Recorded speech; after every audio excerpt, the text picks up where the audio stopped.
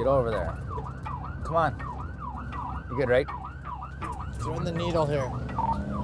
Case to 23, you're responding Delta to a multi-vehicle NBC on Highway 16 East. Possibility of 5 patients. No reports of chemicals or entrapment. We don't really have an idea of severity of injuries right now, but we do know that nobody's trapped, so that's a good thing. This is a bad intersection. I've done a code 5 out here before. Code 5 means that someone is dead on scene. And I have done code 5s at this intersection before. There we go. There's the unit going over there. There's the hose here. Watch out. Where are you going? Over here, man. I'm gonna go to this. Why?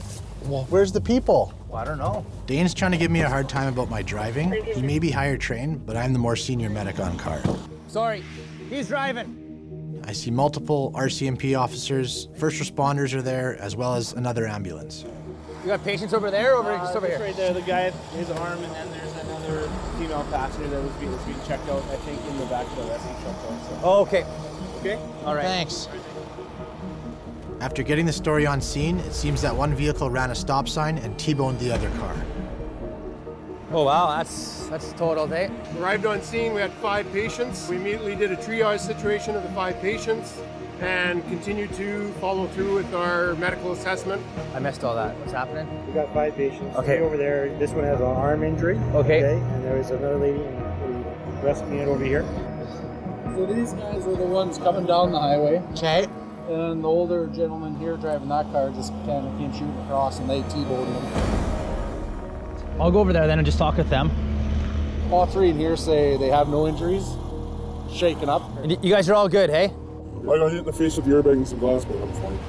We were coming down north, coming north, and the car looked like it was stopping, and all of a sudden it just didn't. It come flying through and hit us.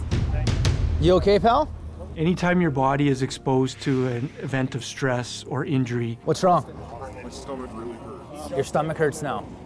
you go into a state of fight or flight. It's a survival instinct that causes a massive release of adrenaline inside your body. I don't know. I mean, it's tough to tell.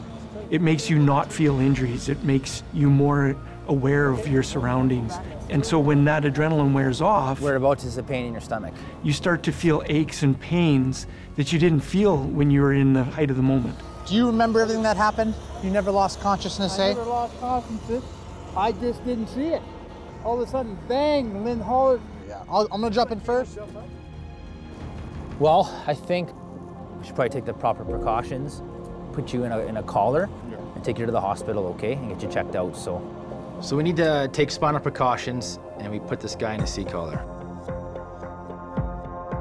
Everything from seatbelts to airbags to crumple zones worked in these people's favor, and they're all able to walk away with very minor injuries from what could have been a very catastrophic accident.